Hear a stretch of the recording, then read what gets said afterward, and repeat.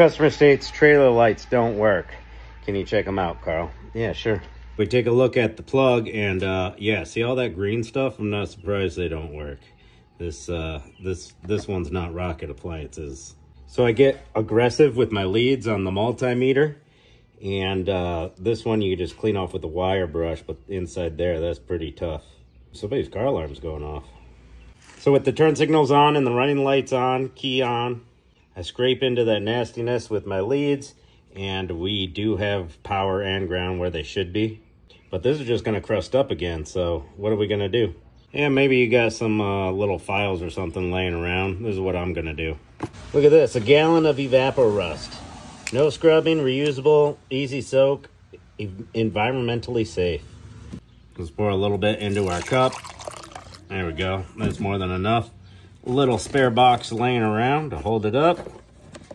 We'll go ahead and put this connector in the Evapor-Rust for, I don't know, overnight.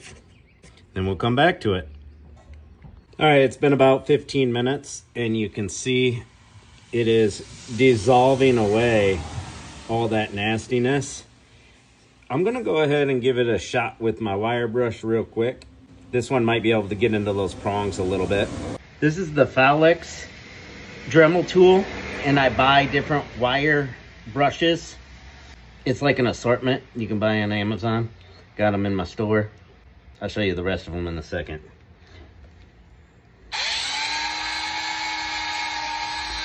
Ooh, with these wire brushes, you want to go like speed 2 or 3. That way it doesn't tear them up as much. You don't need that much RPMs. This has gone through some abuse. Way more satisfied with this than my last name brand one. It is a little bit larger. I also like to have the short micro one. You can get in some tight spots with that one.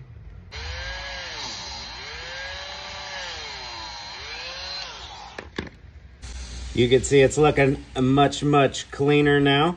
Let's go ahead and let it soak for some more time. Over here at the charging station, here's the battery charger that comes with the Fowlex. Hopefully I'm saying that right. And this is, I buy these in a baggie. Like I said, they're in my Amazon store for easy reordering for myself and others. You got all different styles, and yeah, I've used a bunch of these. I just throw them back in when I'm done using them. All right, you can see there's still a little bit of corrosion in there. I just sprayed it out with this electrical cleaner and then blew it out with this Aerodix air blower. It's really handy. Like, the longer you have it, the more uses you find for it.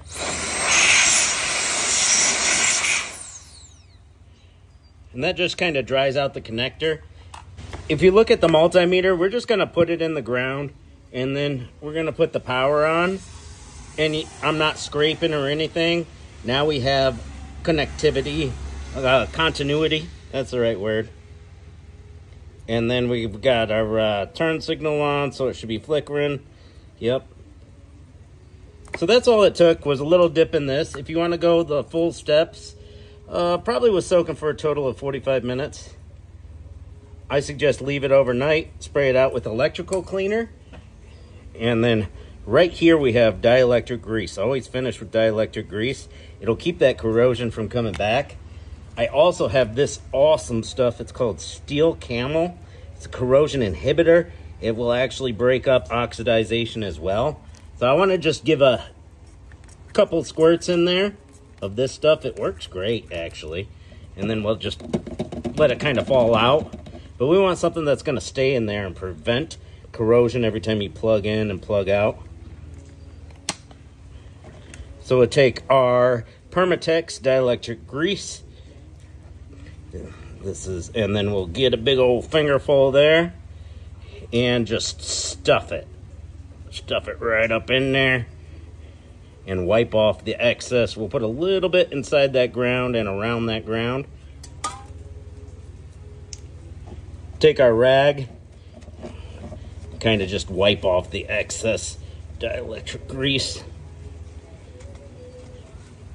Now when he plugs this in, like I said, I'd love to leave it overnight, but he's ready to pick it up. Now when he plugs this in, his trailer lights will actually work. No problem with the wiring, fuses, grounds, nothing. Just green corrosion inside there. Put the dielectric grease on. Always keep your cap on, and you won't have these problems. Catch you later.